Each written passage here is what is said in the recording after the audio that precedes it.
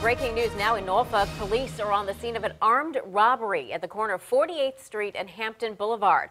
This is at the Hair of the Dog restaurant. A man reported he was robbed at gunpoint by two men. And because this is so close to the campus of ODU, the school sent an alert to students and faculty. Investigators say they are looking for those armed men right now. They also say one of them fired a shot. This happened around 3:30 this afternoon. No one was hurt. If you know anything, call the crime line.